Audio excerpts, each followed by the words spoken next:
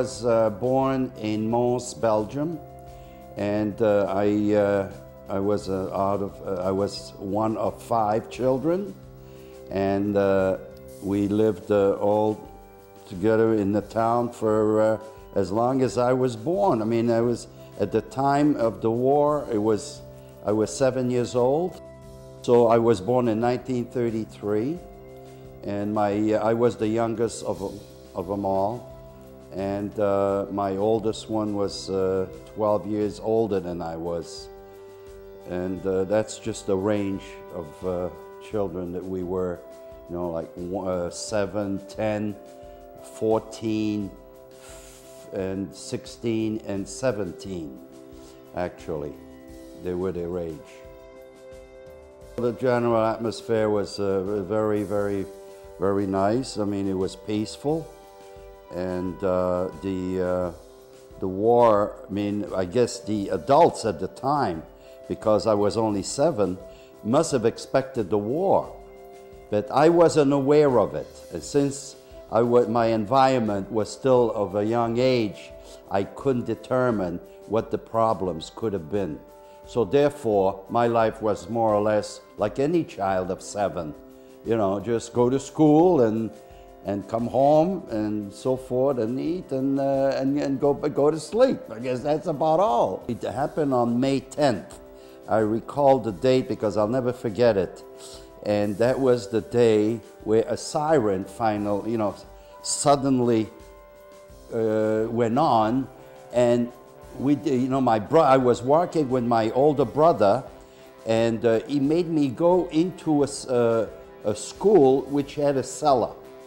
And obviously, he must have been told, in case of a siren, to go into a cellar because planes could come and bomb, and shoot and bombard the town. So therefore, that was the first thing that occurred to me. On May 10th, at 10 o'clock in the morning, we ran into the cellar, into the school, and we went into the cellar, and we waited until the siren would terminate, and therefore we can come out and then go about our lives. Effectively, we stayed there for about an hour or so, and the siren came off, and obviously planes went above us and kept, and probably did bombs certain areas which I wasn't familiar with, but obviously after we came out, everything was fine. Thereafter, a few days later, the war was declared. We had to take measures, and my mother and father decided, in order to avoid the invasion, that we should go to England. So everybody in the town started to converge with all their luggage and so forth towards the railroad station, in order to get a train to go to Calais, which the boats would have been available to go to England, because England was not attainable by the Germans at the time, and we thought that would be the best refuge for us to have. So we all got onto these trains by the thousands, and we finally went off, and during the course of the travel, planes, German planes, used to go by and shoot at us.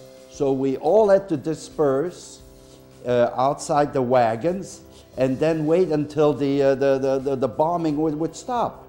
In the meanwhile, the railroads were completely bombarded, and there were, trains weren't available, were not able to continue. As a result, we just packed everything we had, and we walked. And you could see thousands of people walking down these roads and going towards Calais. And I remember, being 7 years old, I had to walk something like 20 miles a day until we finally reached somewhere the distance between Calais and where we lived. That went on for several days, until finally the Germans caught up with us. They came with these huge tanks, and they were traveling at 30, 40 miles an hour, and they were catching up with us at a too fast a rate. So therefore, the only issue we had was, what do we do now? Is that we go back.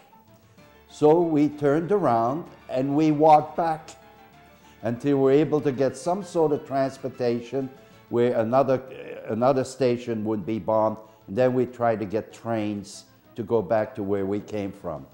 And therefore, and that's how the Germans caught up with us. They went much too fast, and there was no resistance from the part of the French army, which were dug in on each side of the roads, and they had no orders to fight. So as a result, they got out themselves, put on civilian clothes, and dispersed among the population. They say, why are they doing something? Because they never got the orders from the generals, and as a result, they just didn't know what to do. And they stayed there for days in these trenches. And some of them, and we kept talking to them, and he says, nothing we can do. He said, we don't have any orders. As Pétain and Laval were generals at the time, and they were under their command, and they would never give them the order to fight. Effectively, they all cooperated with the Germans later on, as we knew. But that was only known later on. Well, therefore, we decided to go back. And what else could we do? Going back to my house, to the house that we left. And when we got there, we finally made it after a few days of traveling from one station to the next and going from one train, transport trains, whatever means of transportation we could get. Cars were out of the question. There was no gas, nothing to be had, so cars were immobilized. So therefore, there was no cars. And you had to use your own imagination in order to get anywhere, or what to eat, or whatever. You would get a piece of bread from a farmer on the side of the road. They would provide us with some food. So they were very nice that way, and that's how we were able to survive. The idea when we went back is the windows were shattered. They were broken because the railroad station was nearby, and they would bomb, the Germans would bomb that station, and as a result, the pieces of rail would just go flying all the way up to on top of the roof, and would, provide us with air conditioning by going right through the house. So we had to, fix it the best we could, and therefore we just remained there and had things fixed the best we could.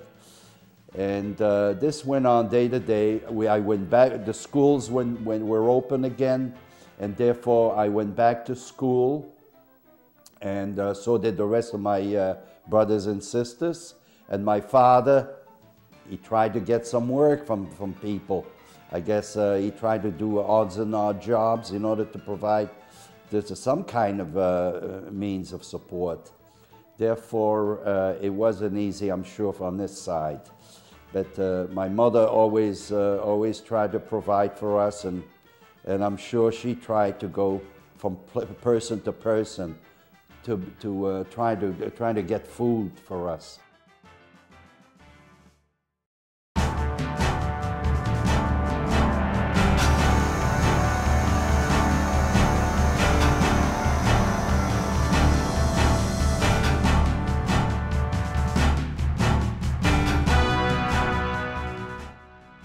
The Germans occupied, and Mons is the capital of a province. So it's a decent-sized town, in which case every town of that size had a garrison. At the time, it used to be the Belgium garrison, but they're no longer there, so the Germans occupied them.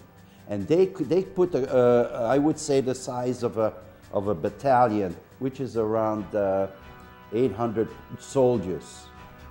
It was quite a big garrison. So they had about 800 soldiers in there. And they would patrol the town in about, I would say, 30 to 40 soldiers at a time. And you could hear them walk because they would sing they would sing out loud, and they would have those cleats on the bottom of their boots, and they would make this crazy noise. That's clack, clack, clack. On the cobblestone, you couldn't possibly avoid hearing it. So they would walk through every street in the town to, to patrol the area. At the time, they were worried that that maybe some resistance. They would have some resistance, but fortunately, everybody was hiding, and they were so busy with themselves. The resistance never really took place, but about a year later, because there was no organization.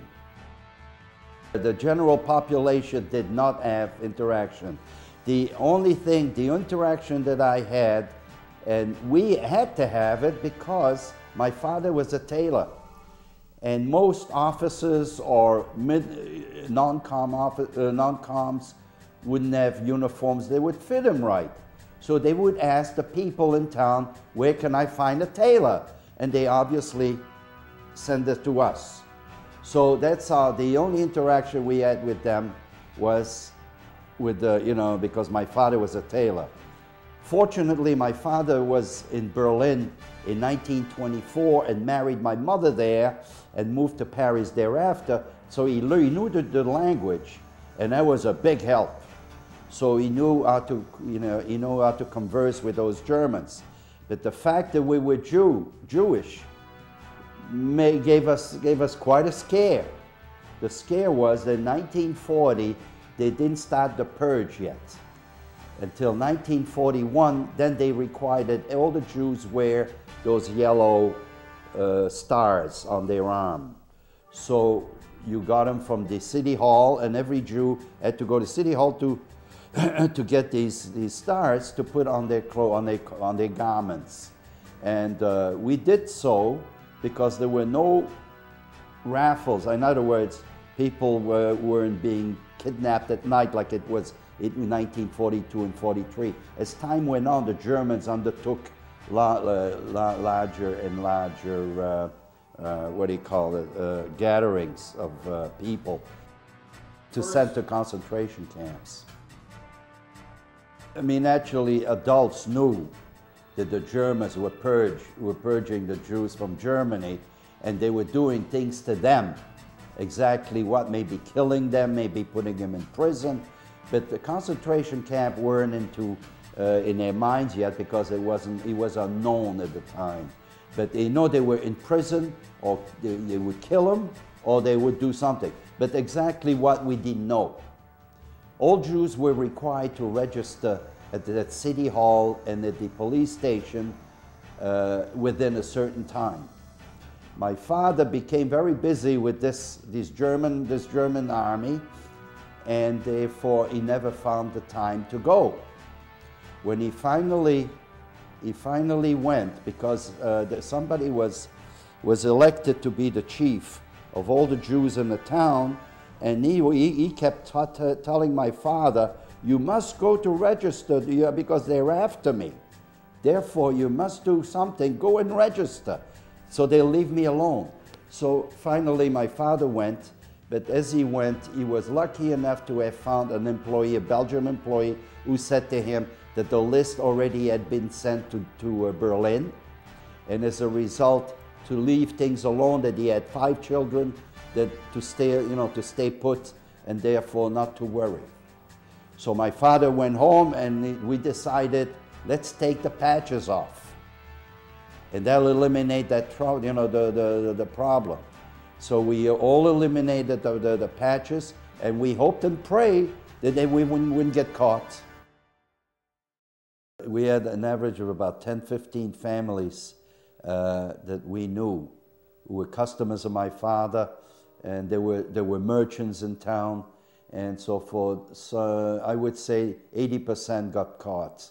They would come in the middle of the night, and they would bring a truck and take everything with them, and you would never see them again. I had friends who actually, I had a mix. I had such a mixed friends that didn't matter whether he was Jewish or not.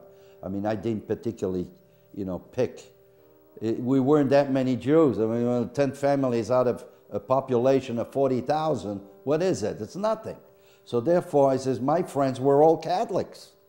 As a matter of fact, where I played I had next to my house, we had a collegial, and that was the best place to play. We had stairs and slides, and we had a terrific time there. And when I go in, I would make the sign of the cross. And that's the way I did it when I went to Catholic schools. I did the Hail Marys every morning and the Hail Marys when I left. I never showed that I was any different than any other kid. Fortunately, we didn't look Jewish. That was a big help.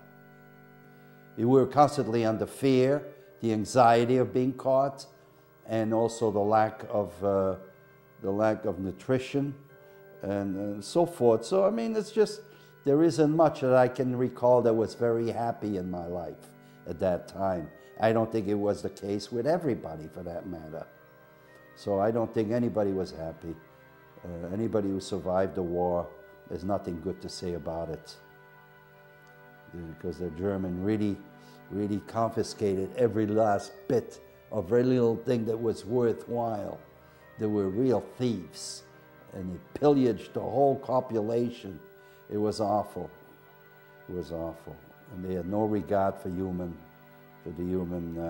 being. So what can we say? So I guess like any war is a dirty thing. And effectively, everybody who registered at their radio confiscated. As a matter of fact, the population's radio were confiscated thereafter. But first the Jews, everything was confiscated from them. And my father's was the only friend that he had was the BBC, which is the British Broadcasting Company from London, where he received all the news from the war and so forth. And he lost that, he had no friends. Nobody, no companion. So therefore we survived this way, and we did a few things in order to survive. We planted, we were given a piece of land in some area where everybody could plant potatoes so that we could have some food. And so we did that, my brothers and I, we went every morning, we dug the ground and we planted spuds, and therefore, and when the time came, we went and collected them. Grocery store were closed, everything was closed. Effectively, there was no deliveries of any kind for the longest time. So whatever they had, they probably got rid of it within hours, and there was nothing left to be had. So therefore, it was a very dilemma, a big dilemma to try to survive. So we had to, I don't recall what my mother and father did in order to feed 5 children, but it wasn't easy, I'm pretty sure. And the black market naturally went full blast, where you could get a bread for $2 at the time. It was so exorbitant, but there was no other way to get around. And people who had money managed to survive. My father, being a custom tailor, was not the wealthiest guy. And as a result, I mean, he just had barely any savings because of the 5 children, the expenses that he incurred. As a result, I mean, we just did the best. I remember I've eaten at least once a day. I had no youth, so to speak. There were no toys, so I wasn't provided with any toys. My first toy, I think, was a tank, which my uncle brought me from somewhere when he was in Paris, and he sneaked it in through the customs, and he managed to. It was the only toy I ever had. I remember when I was 8 years old or something. It was the only toy. I never had any toys, and candy was non-existent. Candy, sugar, all that never existed, so we didn't know. So I got more or less candy deprived, but I made up as soon as the Americans showed up. Boy, did I make up. Anything I could get my hand that was sweet, I absorbed.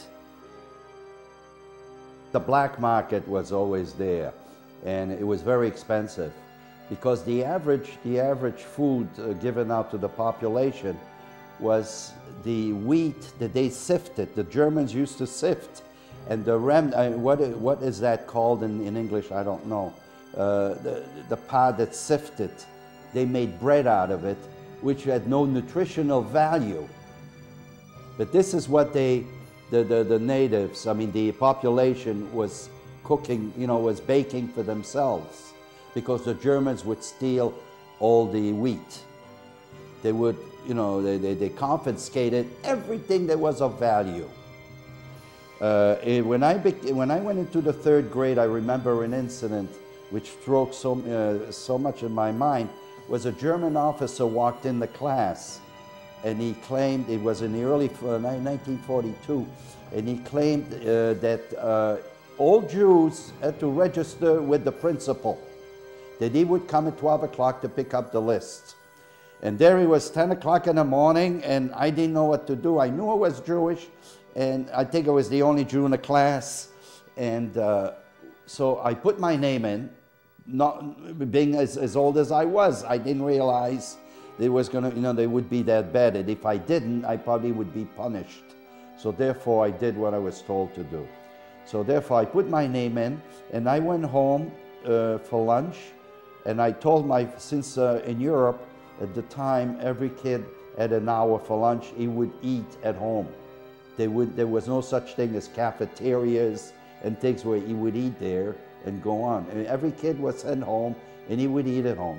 So therefore, I told my father, and my father immediately sent my brother to the principal's house to remove my name from the list.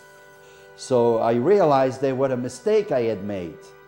And sure enough, he removed the name of the list. He says, don't worry.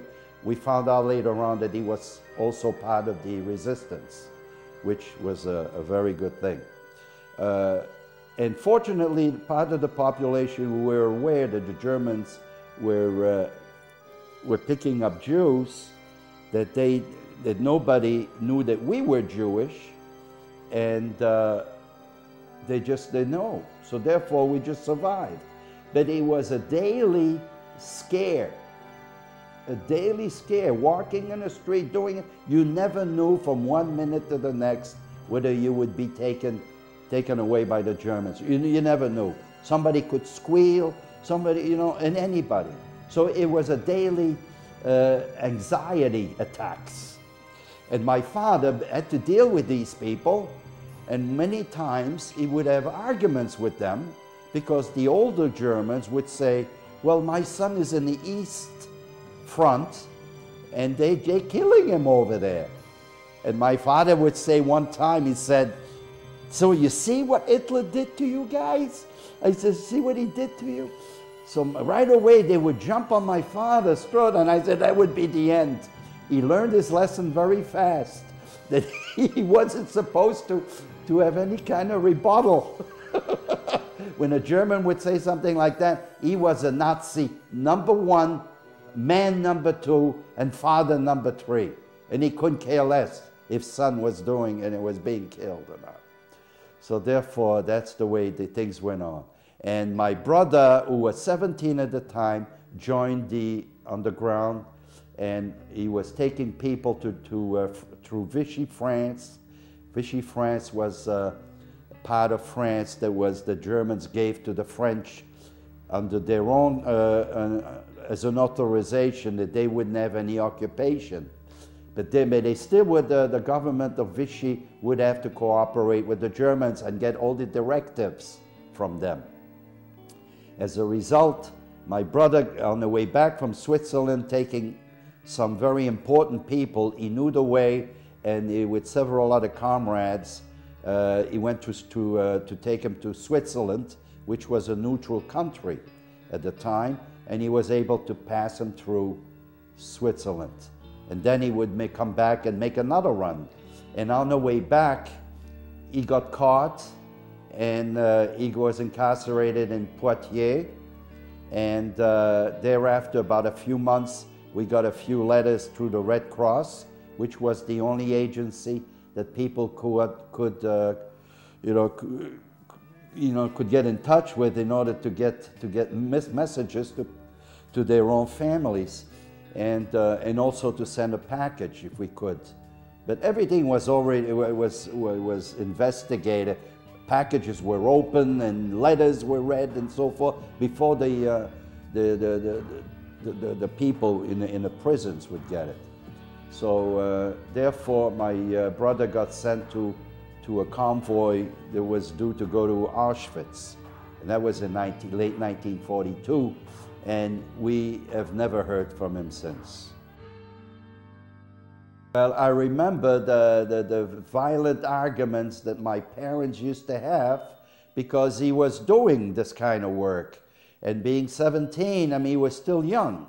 And I remember that my father, you know, screamed and so forth, "Don't go, don't go."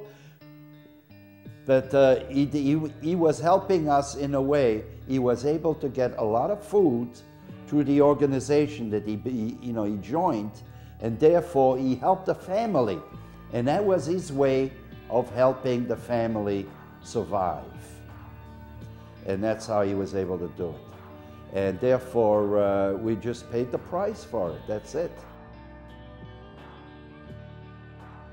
It was a thing that normally people would do.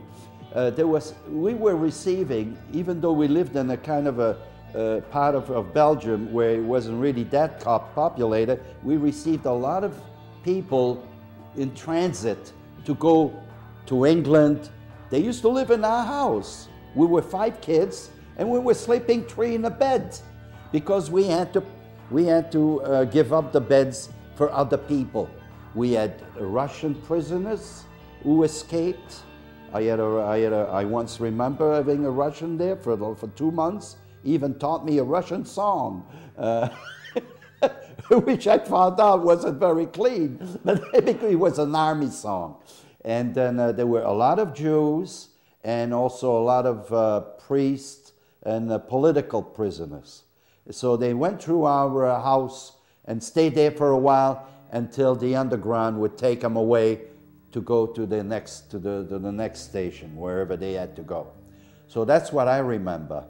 So we always had a lot of people in the house. But we were scared. Every day was an anxiety attack to know that God forbid, that somebody should recognize us as a Jew. As a result, it wasn't a pleasant situation for all of us, really. What he did was more or less like being in the army and fighting. And I thought, you know, it's just like anybody else as a son or a brother going into the service and being killed on the battlefield. I would say that's about the same feeling that I felt at the time, that he was like a soldier and therefore fell on the battlefield. So that's the only thing we remember. But it was always a battle in the house. Why was he going? Why is he going? Why isn't? And that was something my mother always regretted not being able to do to keep him out.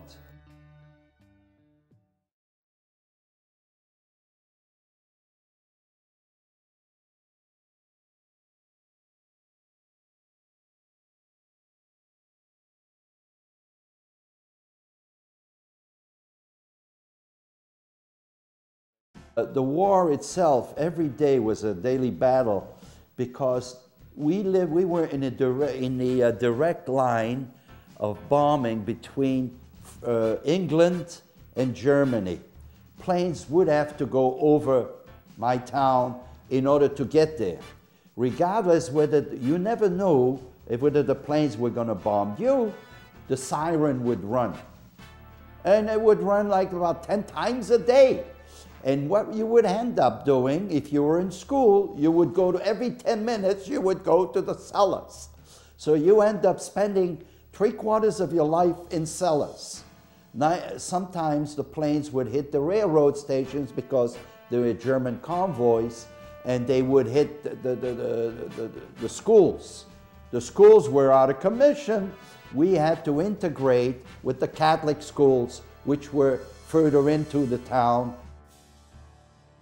For 4 years, I mean, let's face it, the Ally didn't show up until June 6, 1944. Don't forget May 10th. It started. So this is 4 years. And 4 years under the Germans wasn't really a picnic. So it took about 4 years, and we couldn't wait for them to come and liberate us. Well, I despised them throughout. So the fact that my brother never came back, and he was only 17, made me feel like I really felt, at 13, your resentment is such that the German never really did anybody any good. They really never did. They never did anything that we can praise them for. If there was any attempt to do anything, they would gather 10, 15 people a day, and they would shoot them on the Grand Place, you know, on the main square, just for retribution for what the resistance used to blow up, maybe a depot of some kind. And they would constantly do that, and you would get that in the papers every day. And the propaganda they would shoot at us all the time, that they were winning the war, and this and so forth, so on, which they weren't, but with the BBC, we used to keep up abreast of all the news that we needed to know. Otherwise, I mean, if you had no radio, there was no way of knowing, really. You had to go by what the Germans gave you. And I said, is there such a thing as a God? And as a child, you say to yourself, why am I praying? Am I praying to what? To a God who's not, you know, sympathetic to all the things that go on in this thing. Children being blown and this and that. And so it's very difficult to pinpoint how you feel at a certain time. You just gather everything you can, and you do, you know, and you go on. And that's it, you go on. We were living in a small village because our house had gotten hit pretty bad with the railroad tracks through the roofs and through the who knows what else had broke. And therefore the house was in complete, being repaired, and we had to move into a small village. And the village was being liberated by the Americans at the time, and I happened to be in the main square, and the Germans were picking up hostages on the way, trying to escape at a very fast rate through these trucks. They would pick up people as hostages, and they would put them in the back of the truck and try to run away from the Americans. And as a result, the American tanks disregarded the hostages, and they would just shoot at those trucks, and body parts were flying everywhere. And I had to witness all that because I found myself in the doorway where all these things happened. And I said, oh my God, I says, I hope I come out of this alive. So I felt like a soldier almost. As a result, after all these trucks were being shot at and blew up, it became apparent that that was the end. So everybody went back to their houses and celebrated. Then you could see the partisans coming out with rifles and everything. Then you recognize who the resistance were, because people would come out with rifles and they were ready to try to get the stragglers and trying to get the people who cooperated with the Germans, because there were a lot of them, and therefore they couldn't wait to get a hold of them and punish them. Women got their head shaved completely right away. Some of them got beaten up pretty badly.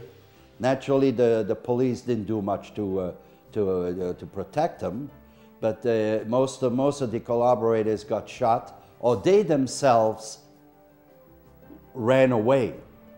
And many of them made it out. I mean, they made it, you know, they just ran away because they knew they would get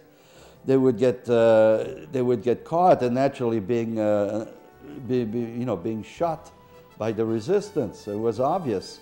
They did manage to catch a few, and those were paraded through the town. And naturally, some were hanged and hung and killed and who knows what. We're talking about the men, the one who really cooperated. As a matter of fact, most of these countries had regiments with a different uniform under the authority of the Germans. They voluntarily voluntarily joined these because they thought, one was being interviewed, and maybe the average population does not know that. They felt they were giving a propaganda talk, as telling them that the Germans were providing them with a new Europe. And as a result, with the new Europe, they were going to be part of it. As a result, they felt they were being patriotic by joining all this particular group. And they had different uniforms, but they were like part of the German army. They were sent to fight and so forth. And, but they thought that they were part of this new. We found that out because one was being interviewed. Why did you join them? And they were young kids, 20, 21, 22. I felt like 100 pounds was lifted off my chest. And for my father and mother, it was absolutely, they were exhilarated so much that it was really great. And I got in touch with the soldiers right away, just, you know, because all the kids did. We were all looking for gums and chocolate because we never had any. So we didn't know what it was like. So the kids were always after the soldiers, wherever we could. And if we could find a Jewish soldier, then he would understand what the situation, then he would really help us. If we needed some other things, you know, he would provide us with some clothing, because there was no material to be had during the entire war. So there was we used to walk, with the shoes were made out of wood. In order to walk, I mean, I went to school with wood shoes. The soles, instead of leather, would be made out of wood. And this is how we walked. And if somebody died, we used to use the clothing my father would remake the clothes and so forth, so that we could have clothes to wear. That's why I think the rejoicing became twice as high, because we were Jewish and we managed to escape their grip for 4 years. I mean, we thought, you know, we must have been like a mouse trying to avoid being caught. I mean, it's exactly the way we felt. We felt like mice going into mazes and get out of danger. That's what we did. Every day was like that. Because of the lack of goods and materials, the war, you know, really didn't do much for the population, because we were still deprived of everything. And the Germans actually had confiscated everything they could get their hands on, and everybody was really without anything. Every primary material that you could, for building or wood, whatever, was non-existent. So we had to, you know, we had to go and get it wherever you could. It was just a matter of survival. And the Marshall Plan came in rather quickly, and for some reason he was able to pour quite a bit of materials into he imported a lot from the United States, and we started to get American goods, which you know, helped a lot. And England was able to get the material, you know, from the material for my father from Australia. They were able to import by then, after a year or so, and therefore my father was able to make suits again, which he wasn't able to do before, because there was no materials. I'm talking about cloth, no cloth. So we started to live again as materials, you know, cloth started to show up. And the people needed clothes, obviously, because they had nothing. They had worn everything for 4 years and worn out everything. So he was quite busy. So we managed to survive there, and things were being imported from this land and that land, and from Africa, from everywhere. And wherever there was a void, it was always trying to be filled by somebody. If it was black market or whatever, you always managed. It was a it's a very funny thing, the way people survived. to follow them day by day, and the ingenuity in which they, you know, they found things was incredible. Horse meat was much in demand because cows were given to the Germans, so we had to have some type of meat, and the horses was the beast chosen at the time. As a matter of fact, there was, so it wasn't, that's where you used to go and kill a horse once in a while to get a nice steak. So that was like for a birthday present or something. It was really something. I remember we used to raise rabbits in my house so that we could get meat from the rabbits, and my sister would be able to get a coat out of the fur. Or my mother. And my father was able to do that. We used to get the chickens, and we had to go and we had to kill them and flick them and so forth, just like, I don't know, it's the way we lived.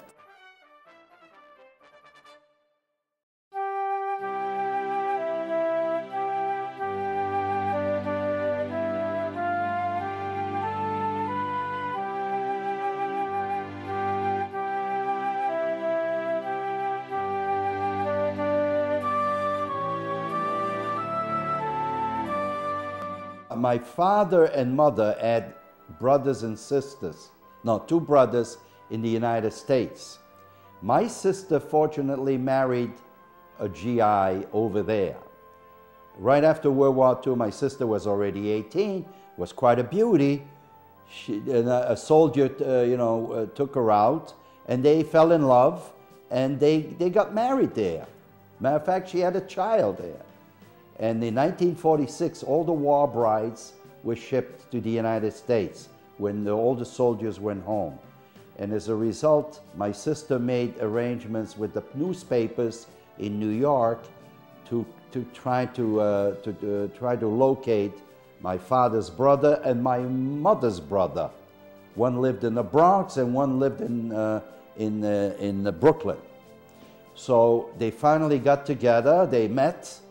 They answered the ad in the paper, and my sister and them made up papers for us to come.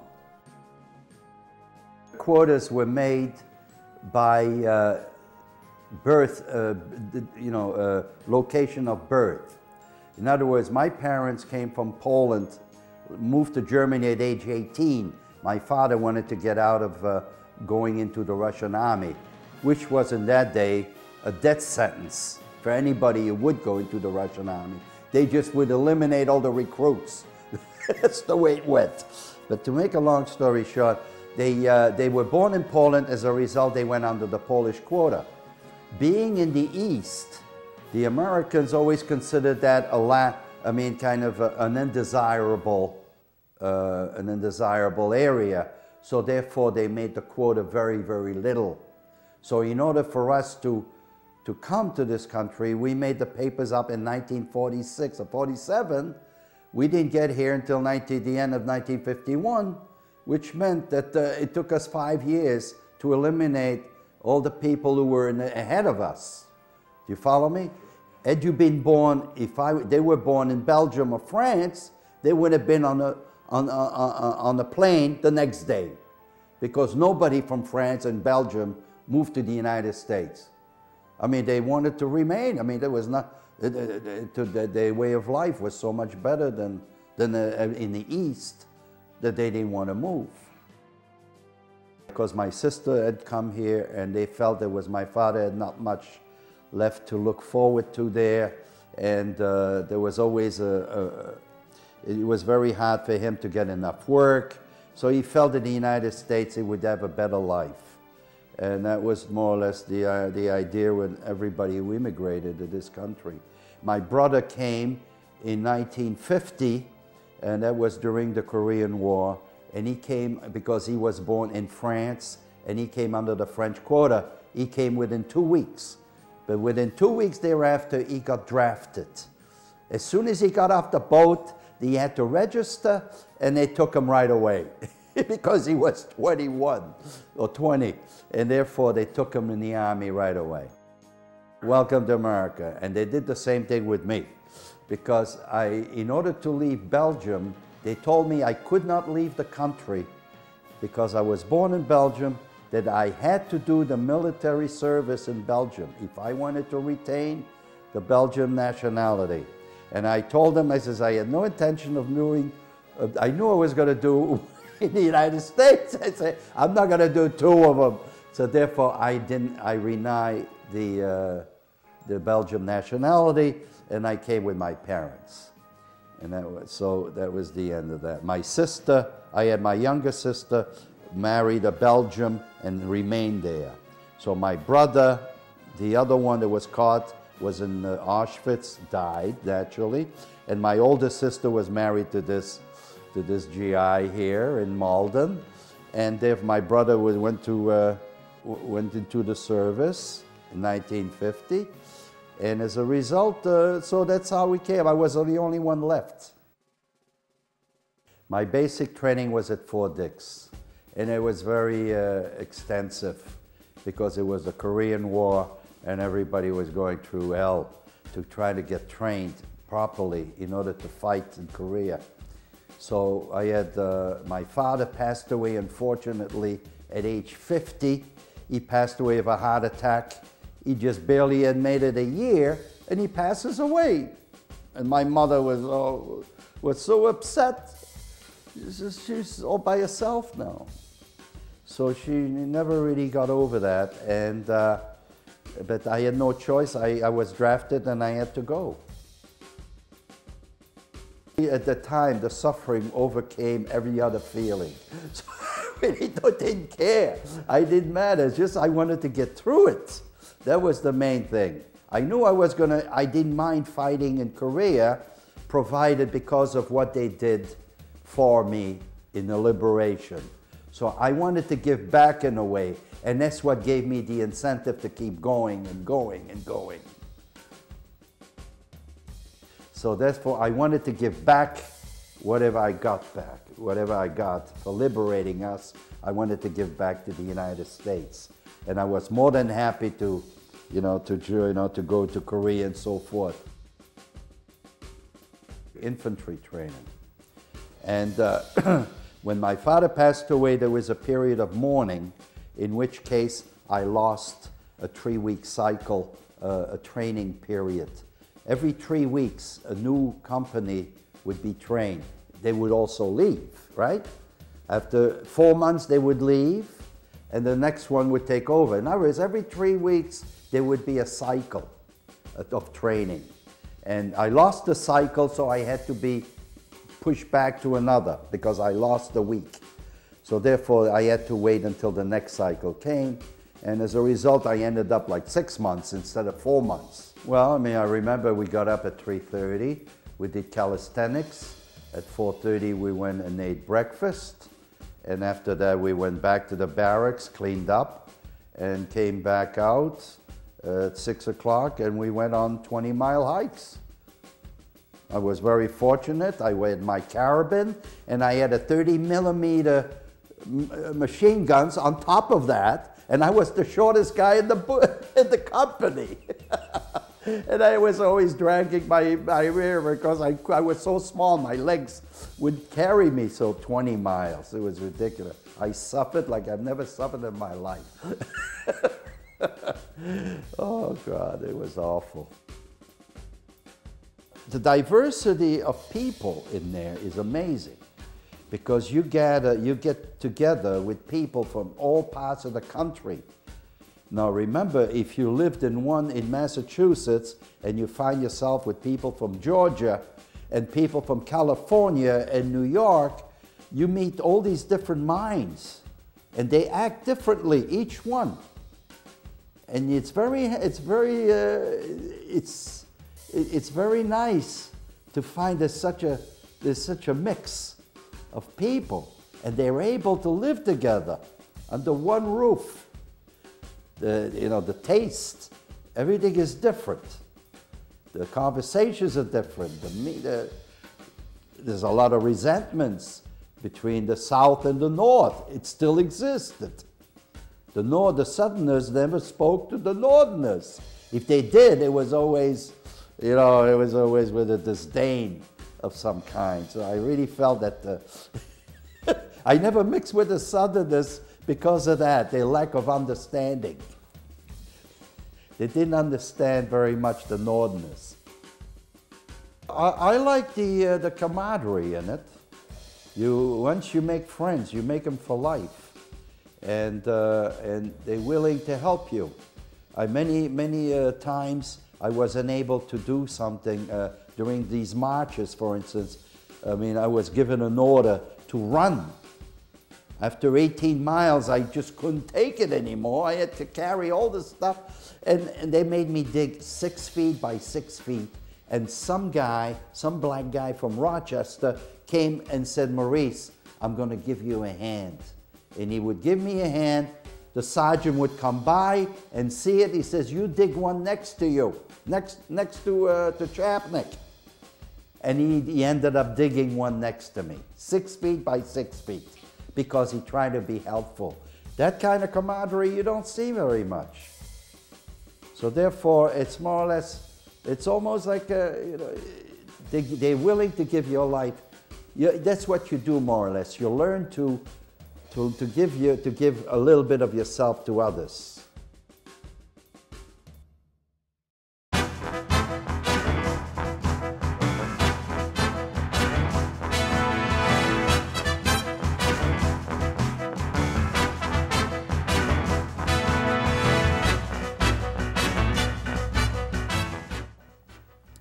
As I said, my company went to Korea, and only 3 linguists went to Europe, and I happened to be the chosen one. I would have liked to go, but they said no. Who am I? I mean, I'm a buck private. I can't buck the bureaucratic system. I barely spoke English. Whatever English I had in school, that's what I was able to speak. And I had been here 9 months.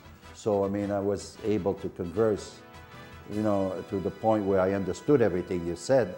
Maybe I wasn't able to speak as well as I do now, but I still had the background, the French background in my head.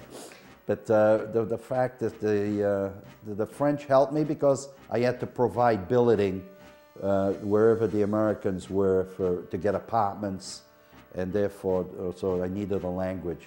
And that's why they needed me, so I was an interpreter. I went through high school, and therefore I had 3 languages behind me, and I took a test, and I knew German, French, and Dutch fluently, and as a result they just put me in as a linguist. There was no use for me in Korea if I spoke German and French, which they had American Army was also stationed in France. They had American depots every 30 miles in France, all the way up to the east coast of Atlantic. They wanted to keep a line of communication and supplies so we were in a Cold War with Russia, and they were always afraid that Russia might get into the war with us.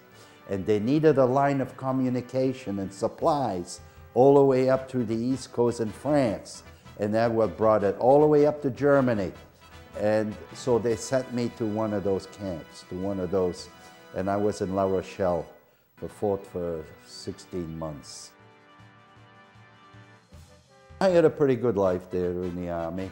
I can't complain. As a matter of fact, I think I got away with murder because I should have been in Korea fighting with my company. I was made a citizen because I was in a service. I was made an American citizen in the same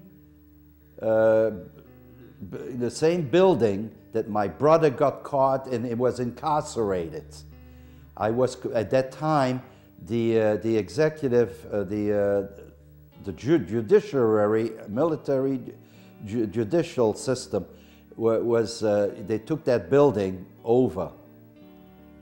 And when I got the notice to come to get my citizenship, because I had to pass a little exam, and therefore they called me over. I was in La Rochelle, which was next to Bordeaux, on the east coast, on the Atlantic coast, and Poitiers was going up towards Paris.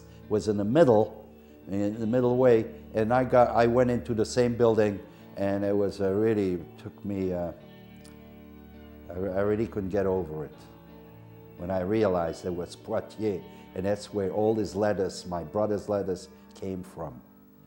And that was from that building. I really didn't feel like going there. I didn't want to. I didn't want to be part of his death.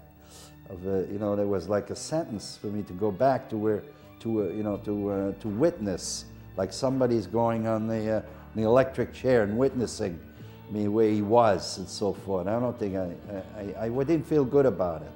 But I felt good about getting the citizenship, and I couldn't wait to leave the place. I wanted to get out of there quickly. I didn't want any reminder that he was there suffering with no boots. He was called us and says, "I need shoes, I have no shoes." He was wearing his socks only. And we did send shoes to him, managed to get some shoes to him, but I don't know if he got them or not. "No, you're going back," that's right. And I came back. And they discharged me right away. The Korean War was over. They got rid of you. They didn't need the servicemen anymore. And because my father passed away, everybody got married, and I had to support my mother. So I was meant to go to medical school, which I never reached, because my father passed away. My mother wasn't able to support herself. She had no trade. She was always a housewife. And so I followed in my father's footsteps. I said, everybody knew a little tailoring because he was in a business all our lives. Instead of going to play, we'd go and work in the shop with him. We'd learn how to sew. So therefore I says, I don't want to be a tailor, I'll be a designer. So I went to designing school at night, and I became a cutter. And I learned how to cut suits, and I got very proficient at it. And I became a very good cutter. I became a foreman. So I mean, I really started to delegate orders to everybody, and I felt like a big shot. And at night, I'd go to designing school, and I try to better myself, learn how to make patterns. I said, if I'm going to be in this business, I says, I'm going to try to excel in it. So I went to designing school, and I learned how to make patterns. And part of my job was also to make patterns and conduct a cutting room with 10 people in it, cutting all these cloth, all kinds of garments. Well, the career, I established myself in North Station. It was manufacturing of cashmere coats, and we did military contracts.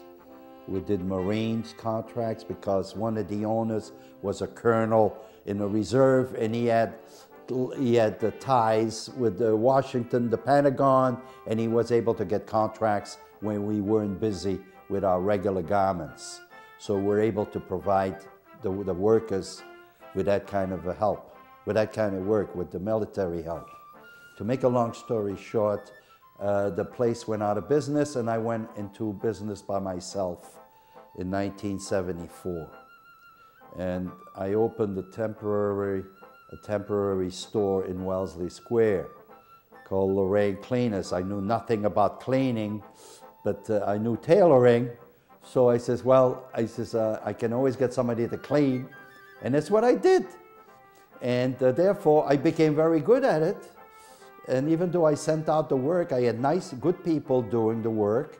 And I did tailoring, and I told everybody in town that I was able to do anything they wanted.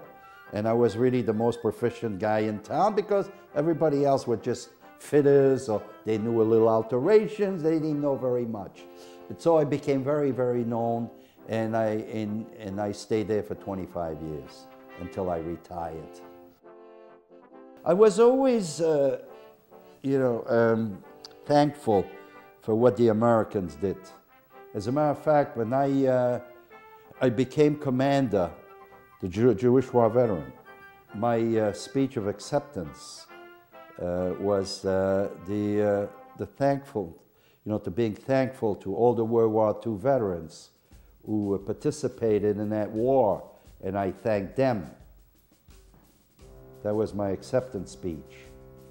So I really have a lot of respect for Arthur Fishstein, all these guys who participated in the, the invasion and all that. Those are the guys who really put out for us and made the world so, so free.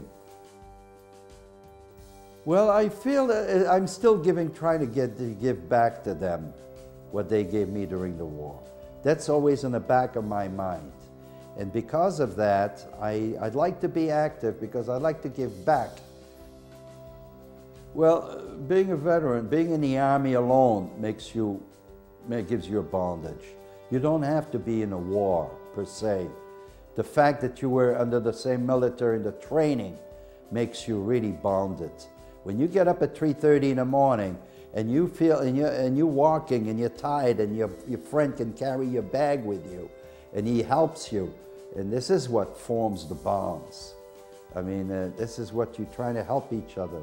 That's the common grounds that we use. It was a very happy experience, regardless of what the problems were in it, the hardships and so forth. There was such a great companionship, comradeship, that I really felt that it was well worth it. I would have missed, I think any man who hasn't gone in the service really misses something. He misses a part of his life. It changes your outlook on everything because of the needs of it. You see around you, you have 200 individuals in the company, and 200 individuals, all different, and they all have their needs and their wants and so forth, and you participate in that. And you're young enough, you're forming your mind at that time in the 20s, and I think it just makes you a better man. In order to participate in that kind of feeling, where you're willing to give with all your heart, you have to be either extra patriotic, or you have to have an experience like mine to be thankful for, to be thankful to the country that helped you liberate you. And also you have to think in terms of the idea alone that the country is not put together really by itself, that you're a helping hand in it. And if you don't help, the country will not become what you want it to be. And this is one way of saying it. It's like you're holding the foundation while they're working. And if you let go, the foundation will crumble and everything else will fall apart.